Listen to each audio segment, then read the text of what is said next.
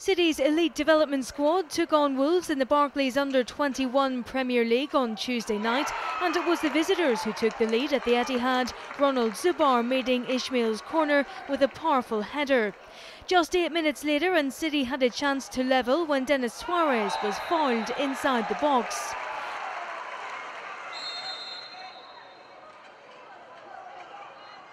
Scott Sinclair dispatched the penalty and the game ended 1-1. A week earlier and Lombardo's side begun the month with another 1-1 draw, this time at Crystal Palace. The Blues again fell behind when Ellis Plummer's own goal gave the Eagles the lead inside 10 minutes. Marco Lopes then scored his first goal for the EDS in the stroke of half-time, the Portuguese playmaker cutting inside onto his left foot and unleashing an unstoppable drive. 3 days later and City swapped London for Istanbul and were in next-gen action against Fenerbahce. After an uneventful first half, Denis Suarez gave the Blues the lead, pouncing on a fumble from the keeper to tap in.